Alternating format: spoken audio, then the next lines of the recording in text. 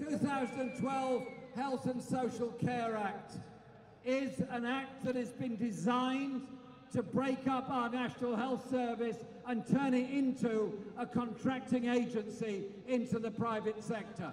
I say no. I want the NHS to be run, paid for and operated by the public, for the public and in public hands.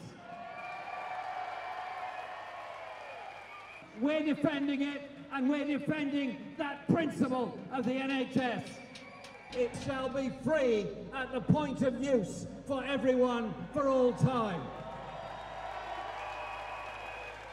I want to live in a society where we have a health service worthy of the name, paid for by all of us, for all of us. It's called socialism. I want to see the same principles apply in education and in housing. We campaigned, those who went before us campaigned for an NHS.